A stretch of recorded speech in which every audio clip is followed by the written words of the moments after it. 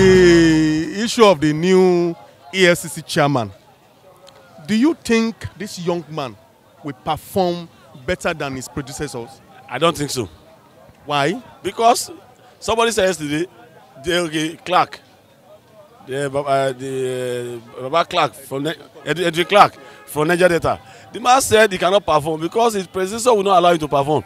And this is the same Bawa, let me say the current EFCC chairman, who said in the floor, I was watching, I watch a lot of news, who said on the floor when it was being screened that even when I was coming here, Magu called me. And when I was being nominated, Magu called me. Don't you listen to that word? So he's telling us that he has a close rapport. He said, I have a close rapport with my predecessor. So now, a fowl can never give birth to a pigeon. I'm a replicant of my father or my mother. So anything I do should be traced back to my parents or traced back to whoever that taught me. So now, if this man said under this man, he was made a zonal leader in Port Harcourt, he was done, he was this, and this same person is now, so he will still be paying homage. He will still be paying homage to him. I don't know if all we are saying Nigeria is hearing. He will still be paying homage. He cannot survive because he doesn't have a police background, he doesn't have a military background, he doesn't have a DSS background. He's just an ordinary BS in economics. He's not the economist now. So for him to perform, he should be very slim. And the man that brought him knows the reason for seeing him as the right person. Because I don't know. Most of the appointments in Nigeria today is just 40.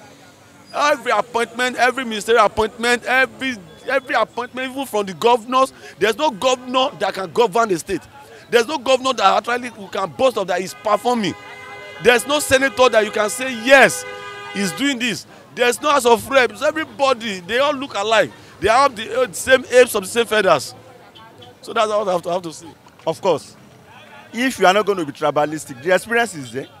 The man is not, they didn't pick the man from heaven. He has been there, he has been part and parcel of EFCC. And he's even the part of the Academy of EFCC. So the man started from the scratch. The experience is there. So I believe he's capable of doing it. We have been clamoring for the fact that they should give youth the opportunity to do it. The man is 40 years old. So he will do it and he will do it better. I'm confident about it. The EFCC, he will not perform because it's a political tool. People bring him there to hunt the opposition. Are you getting me? It's people that brings him, that this man must be there for their own selfish interest. And if you don't concur, they will be using it against other people. And since ever is an Hausa man, okay, why not a Yoruba man or Igbo man to sit on that seat? Will heaven fall? Since ever in session of EFCC have been not one northerner to another. And when they reach there, they will be hijacked. They will be used as a tool to hunt others, which is purely undemocratic. When you see at appointments in Nigerian governance, it purely favors the North, which is undemocratic in the sense that all regions to have a say, even those in the National Assembly, they are not helping matters. Are you getting me? They are not helping matters. They are go there to collect constituency allowance, all the allowances that are involved. They are interested in that. They are not interested in looking inward. Inclusive governance, that is democracy. The ordinary man have a say in this government, but the executive, the legislators, they thought that they are on their own.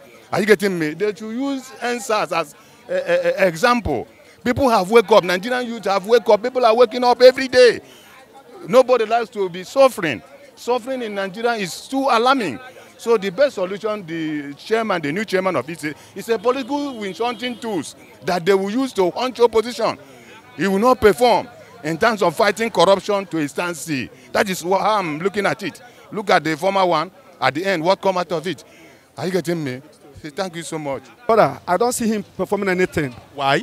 You see, I keep on saying, with the present structure of Nigeria today, there's nobody you will bring, even if the person is personally okay, it's good. The person cannot perform in the current structure of Nigeria today. You understand? Whether the man is 20 or 25 years, he cannot perform. And mind you, before that new EFCC chairman was appointed, the same tribalism, nepotism, statism that is happening in Nigeria, the same thing applicable to that EFCC chairman. Okay, imagine all the positions in Nigeria are from the north. Imagine how years it took our president to elect this new man.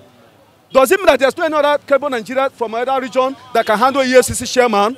The same people are the one in charge of Nigeria government today. I am very happy indeed that a 40-year-old person was just confirmed as, yes, that is giving the youth opportunity to perform their own role. And when you are talking about justice, any human being is capable of dispensing justice to another fellow human being,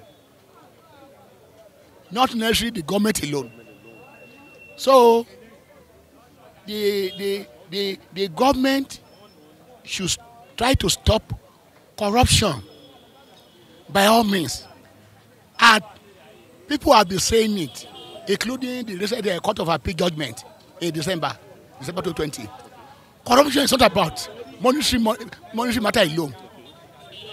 When you do unlawful things, that is corruption. That is injustice.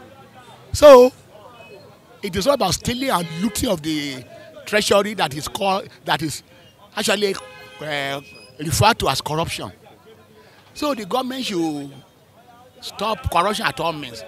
But do you know there are some allegations about him? Well, in yesterday's newspaper, he has denied that when he was head of Port Harcourt zonal office, he did not sell any property. That zonal offices were not empowered to sell seized properties without authorization from the head office. But even then, as at now, it has been confirmed. He met the president yesterday at the State House. So let's give him a chance. Because ordinarily, I've been taking that after Nuhu Ribadu, Nigeria cannot get any other person as a good EFCC chairman. In fact, when Ibrahim Magu, the immediate former chairman, I believe he tried his best. But when he was removed, in fact, somebody actually suggested that Nigeria government should tell EU, European Union, to please nominate any person from their country to come and head the EFCC. Because it seems no Nigeria can successfully perform EFCC role.